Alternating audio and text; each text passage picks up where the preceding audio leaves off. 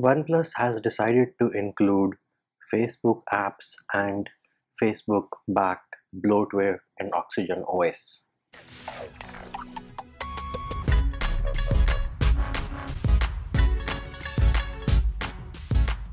What's up peeps, Munchie here, back with another video, and in some recent news, OnePlus has decided that they are going to add bloatware to Oxygen OS.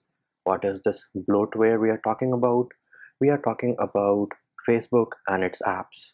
So we're talking about the Facebook app itself, the Messenger app, and the Instagram app. These are the user-facing apps. These are the apps which you can go in and uninstall from your OnePlus device. But this is not where it ends. This is where it begins, because they have also decided to include Facebook app installer, Facebook app manager, and Facebook services. These are system apps. These are the apps which you cannot install. So even if you are not using Facebook Messenger and Instagram, or you remove the Facebook app, the Messenger app, and the Instagram app, you cannot remove or uninstall the Facebook app installer, the Facebook app manager, and the Facebook services.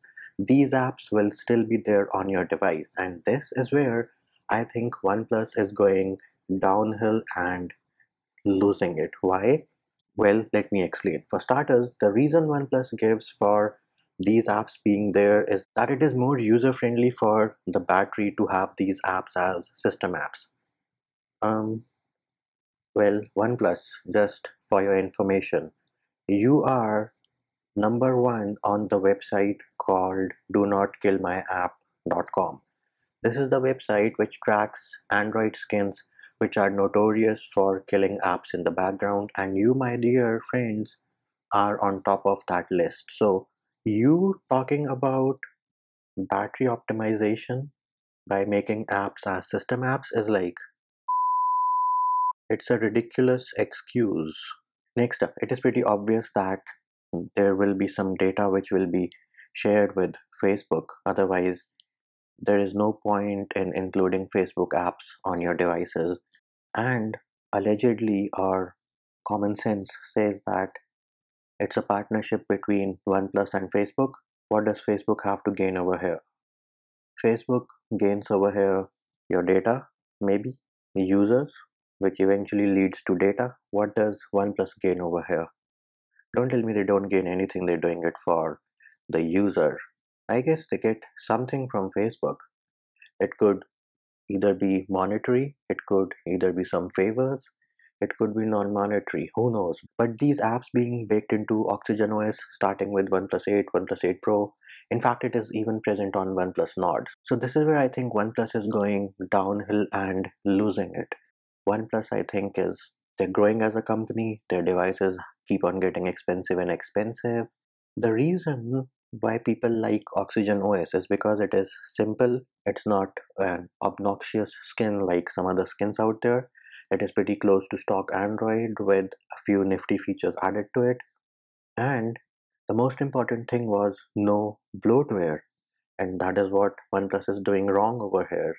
They are adding bloatware. I think with the success they are having, they are getting greedy as well.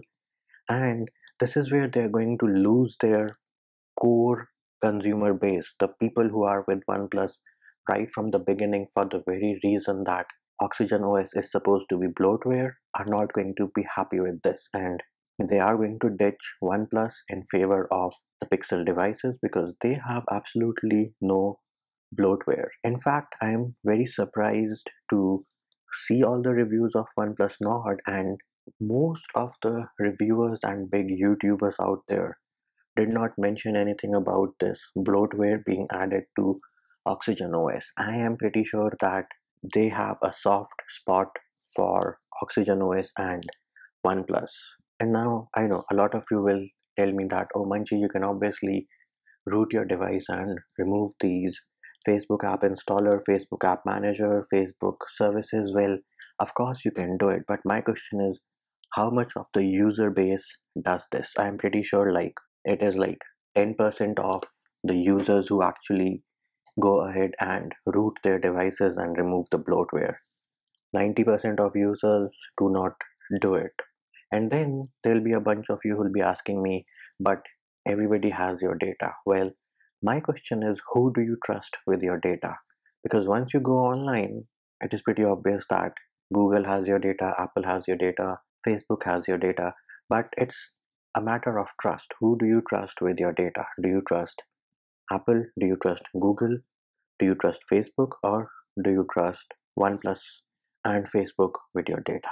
Remember, OnePlus is the company which gets hacked twice a year and then comes out with statements like, oh, we're gonna fix it, we had a security breach, and then the same thing happens again. So they clearly don't seem to learn from their mistakes. And do I trust OnePlus with my data? Me personally? No, I don't. Rest, the decision is yours.